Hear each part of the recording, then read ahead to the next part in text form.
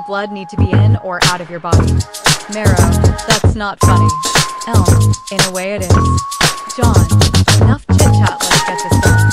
They all walk in the mine on guard as they are in enemy territory as they don't know the extent of the infestation.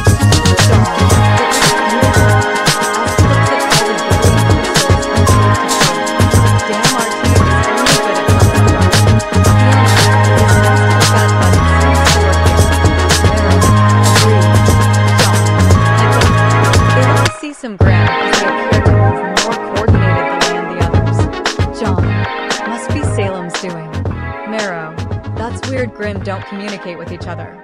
John, there is still much to learn from Grimm. May, what's to learn? They're all soulless killing beasts. There's nothing to learn from those. John, just because it's what you often encounter doesn't mean it's always like that. Fiona, John, some Grimm are territorial, some doesn't care, and even seldom lives peacefully even near humans. Elm, where did you get that idea? John, from my travels, I've seen some Grimm just minding their own business. You people just fire on sight as a first response. Indeed, it is of merit when it comes to some species of Grimm. Like Ursa, they most often roam around scratching for a fight, but I've seen some just sitting and Vera, well, the more you know. Fiona, some guys are Grimm. You saw that? Staring, John saw the gesture and walked forward. The team gets ready, but he waves it off as they stand out. And Ursa walks forward on all fours. Once it got near, it stood up and the teams were still on guard, but what happened next surprised them. The Ursa sat down and looked to John. John looks back and offers his hand to Ursa that he was calm, and both touching him seemed like they are communicating. The teams were dumbfounded by the sound. For a few moments, John called out, John, nearby? No. What? John, this is their home and the SDC disturbed it. I'm asking if there are any abandoned empty mines around. I convinced them to just migrate there. Elm, what the hell? Amin then checks his scroll and looks up any info on former SDC mines. Marrow, there is a recently exhausted mine a few miles northwest of Missouri. John nods and once again faces the sitting and patient Ursa.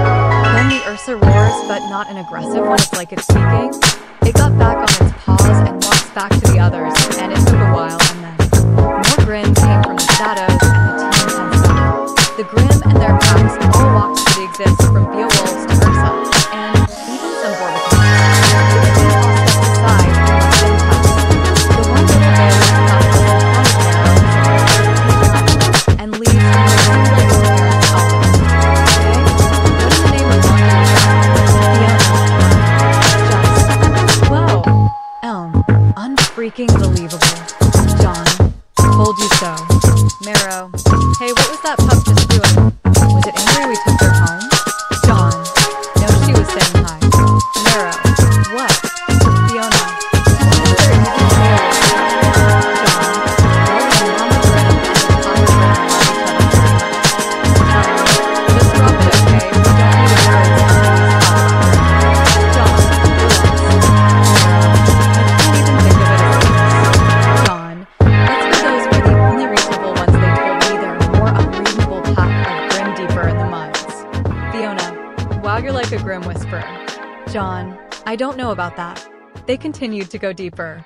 Much deeper, and John felt odd, like this was something he never encountered before. Fiona. Hey, do you feel that? John. Feel what? Fiona. It feels like you're losing the ability to feel. Marrow. Yeah. It makes me feel even more cold. Elm. I'm feeling more. More numb. John narrowed his eyes. John. Apathy. Lack of interest, enthusiasm, or concern. Then strange cackling echoes from the cave. What the team saw next horrified them.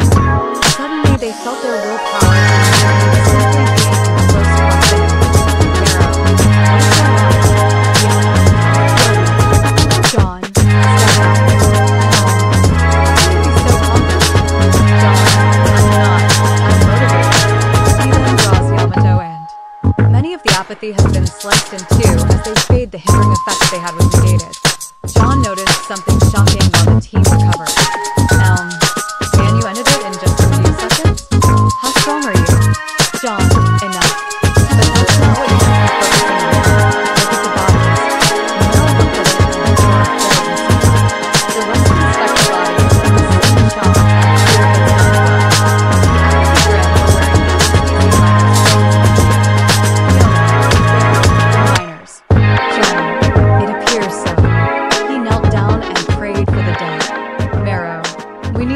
report this quick. John. All right, Marrow, and may you go outside and make a call. Me, Fiona, and Elm will continue with the cleanup. They all nod and split up. Fiona. I can't believe those Grimm were Faunus or human. John. Makes you wonder if we're one and the same.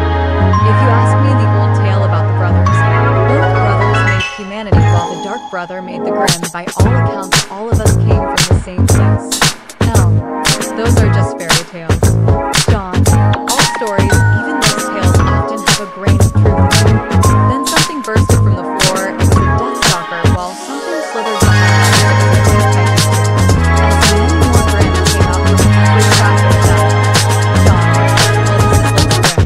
Elm. It's not a pun. John. Trying to eat endless. Fiona. It's helping. Asterisk, just a little. Elm. I like a funny man. John. Focus. They all took out their weapons as John conjured Mirage Edge. John. Here we go. Elm happily drew out her launcher as Fiona readied her crossbow. And the trio stylishly and brutally cleaned up the line for the day. Now it's successful to get a drop in to protect the line. The two huntsmen held their ground with their weapons and guns. Then the trio turned with John wildly dusting himself off while Elm and Fiona laughed and what happened? John, the mine is clear. You can make the report. Marrow, understood. We desperately need that dust. And so the day ends with a successful mission, but the shadow looming from a distance can still be seen stalking our dark slayer.